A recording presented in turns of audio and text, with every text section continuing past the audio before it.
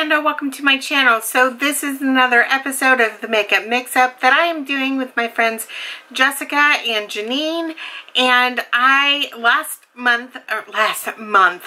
week I ended up getting the Darling Girl eyeshadow in To Me You Are Perfect.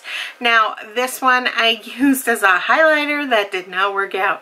This was way too gray, like grayish, silvery look. I used it on the day that I did my live with Brandy. So if you want to look at that mess, go ahead and go there. I also used it as like a lip topper in the center of my lips.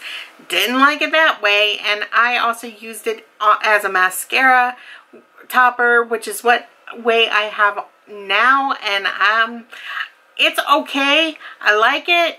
But I just think that this one is one of those ones that definitely needs to be used as an eyeshadow. That's just my opinion. Sometimes it works and sometimes it doesn't. So we're going to go ahead and see what kind of eyeshadow this time I'm going to use. Maybe it's not going to be an eyeshadow. Maybe it'll be a blush or something. But most likely it's going to be an eyeshadow. I think so far it has been. And see what I have to play with. I have to bring up the wheel. So this right here is my wheel. We're going to go ahead and spin.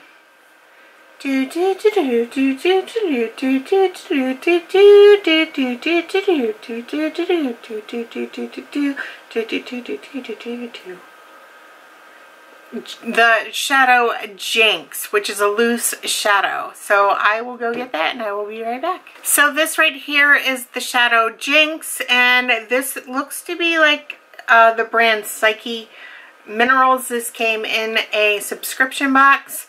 So I don't know, the lettering is really, really small. And this is what it looks like. This one might be a blush, maybe? I don't know.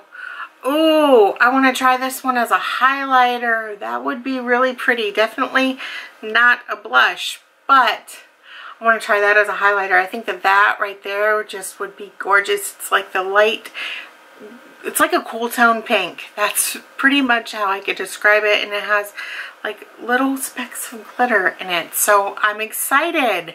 So be sure to go ahead and check out Jessica and Jeneanne and see what kind of fun stuff they have to play with this week. Jeneanne, it's so cool. She's using her Pan That palette this year, and Jessica, she is doing five items for the week. So, you know, we all have different goals, and I just think that it's great that we're all doing things just a little bit different. So go ahead and check them out because you will get something different every time.